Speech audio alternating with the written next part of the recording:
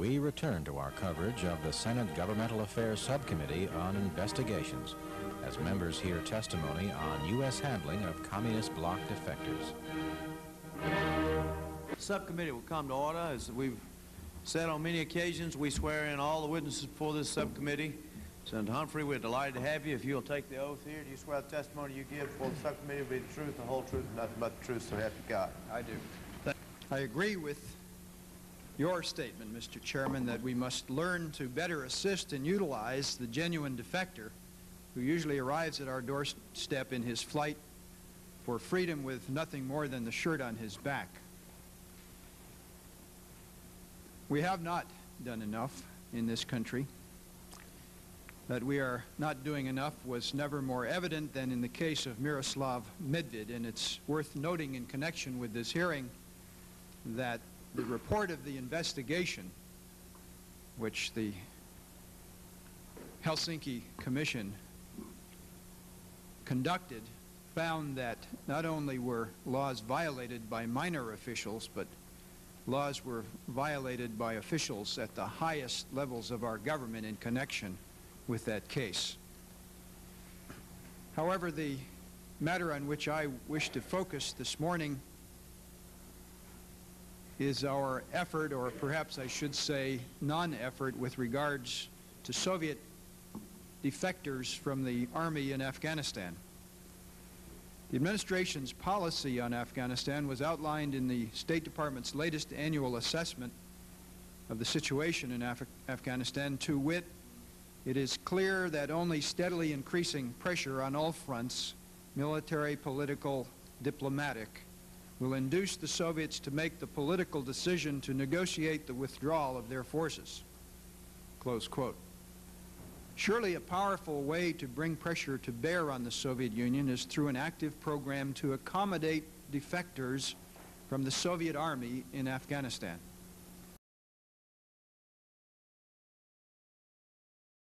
We have failed miserably and abjectly in this regard. Let me outline three major reasons why we should increase our effort. First, it is an issue of humanitarian importance. The war in Afghanistan has brought untold suffering to the people of that country. At the same time, the war has also been a tragedy for those young men who are sent to fight in Afghanistan.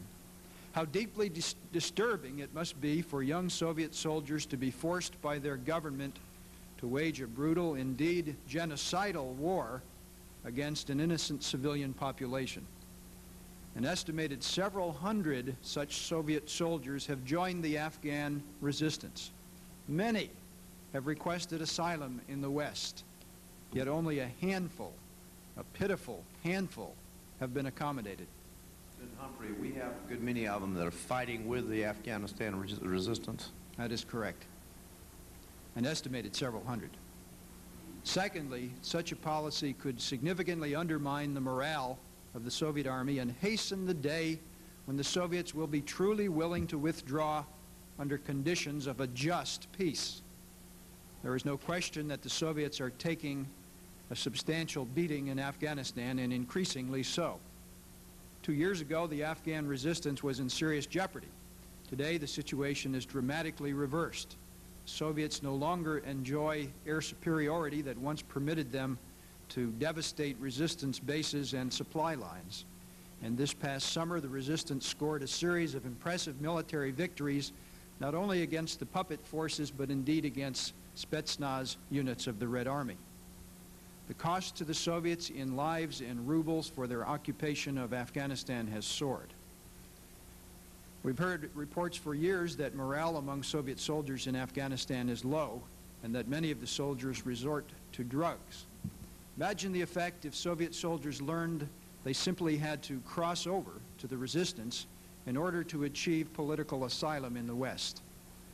Thirdly, such a policy could greatly increase international awareness of a war that for the most part has been hidden from the world. The few Soviet defectors that have left Afghanistan have provided invaluable information about Soviet policies and tactics in this war. Moreover, the Voice of America, Radio Free Afghanistan, and Radio Liberty could all carry routine interviews with Soviet defectors. Yesterday, Mr. Chairman, one such defector, Nikolai Movchan, a Soviet soldier who joined the Afghan resistance and was granted asylum in the United States, testified before the Congressional Task Force on Afghanistan. His testimony provided important insights into the strain Soviet barbarities against Afghan civilians has placed on the conscience of the individual Soviet soldier. An extraordinary woman named Ludmila Thorne of the organization Freedom House in New York has single-handedly led the way on the issue of asylum for Soviet soldiers defecting in Afghanistan. She has traveled inside Afghanistan on 4 separate occasions and has interviewed 22 Soviet prisoners of war. 9 of the Soviet defectors that have been brought to the West owe their freedom to the dedication and perseverance of Ms. Thorne. Were it not for she, we would have no information about Soviet soldiers wanting to come to the West. In May of last year, Mr. Chairman, I personally visited with President Reagan and discussed this issue.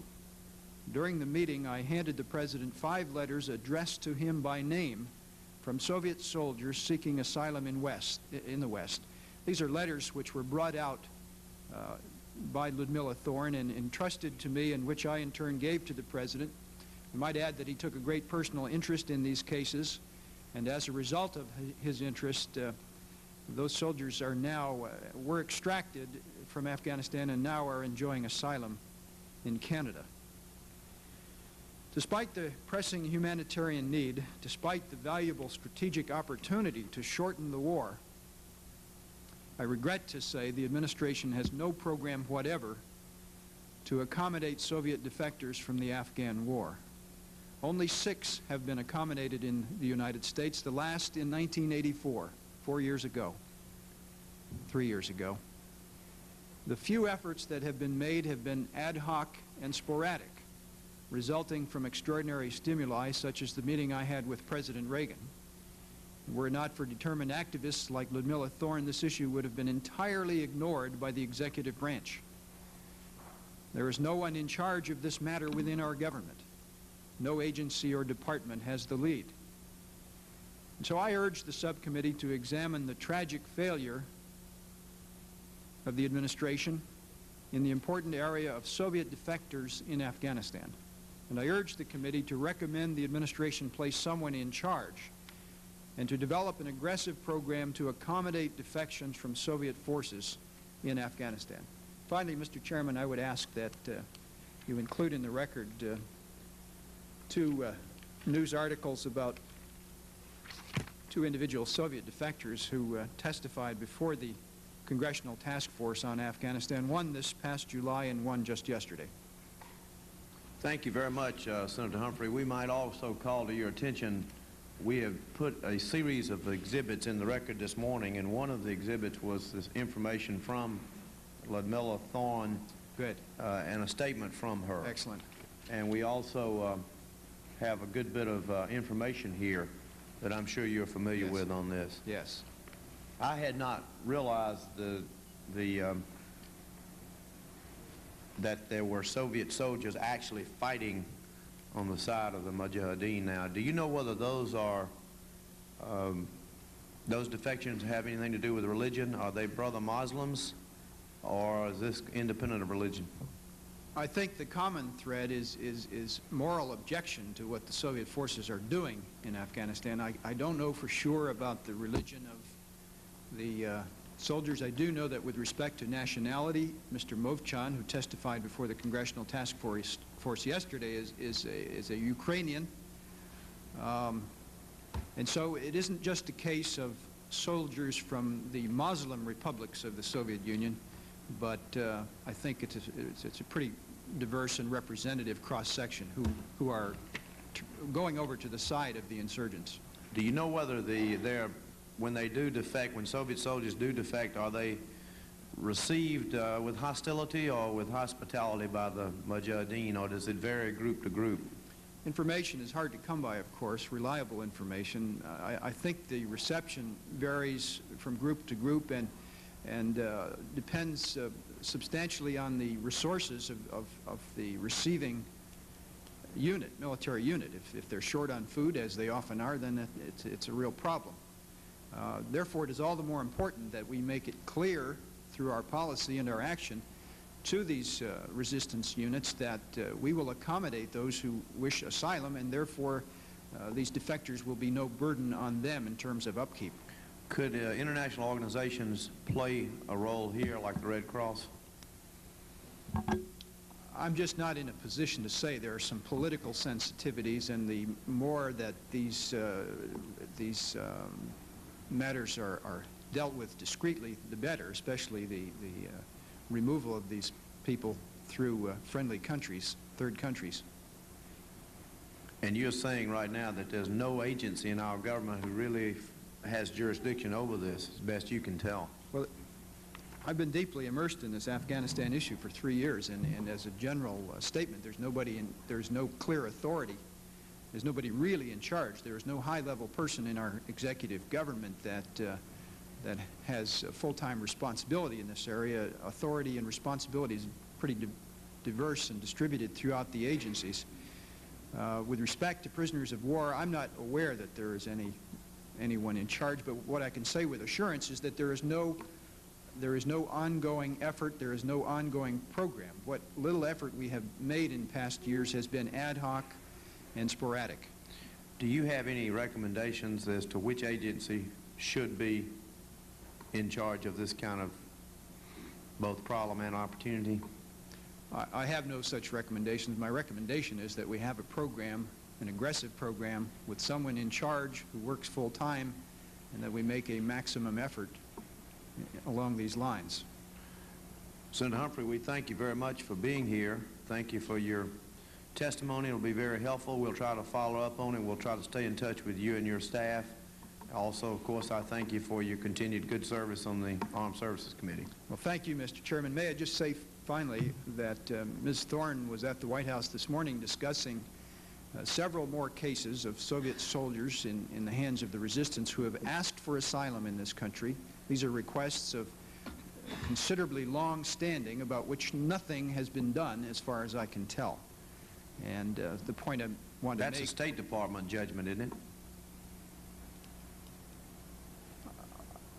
I think you're right in that, but there is a generic systemic problem in the executive about what to do in these matters, and as a result, nothing is being done. And the point I wanted to make with regards to Ms. Thorne's visit to the White House today is that she knows of several more soldiers by name who are in the hands of known units who have agreed to release these men, and yet nothing is being done about it. Thank you. Well, I think we need to take a look at this, and we appreciate you bringing it to our attention.